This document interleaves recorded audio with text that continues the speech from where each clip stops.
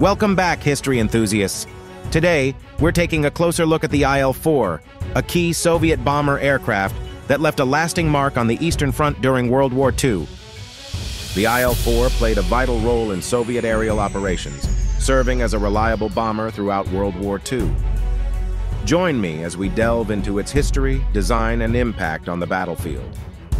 The IL-4 was a twin-engine bomber with a wingspan of 22.06 meters and a length of 15.65 meters.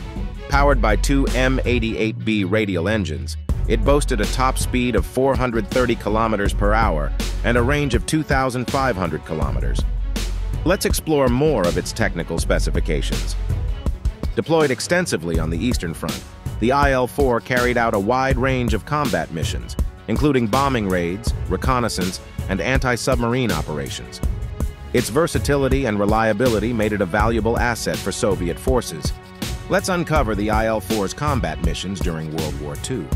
The IL-4 played a crucial role in shaping the outcome of battles on the Eastern Front. Its bombing raids targeted enemy infrastructure, troop concentrations, and supply lines, dealing significant blows to Axis forces. Join me as we explore the IL-4's impact on the Eastern Front.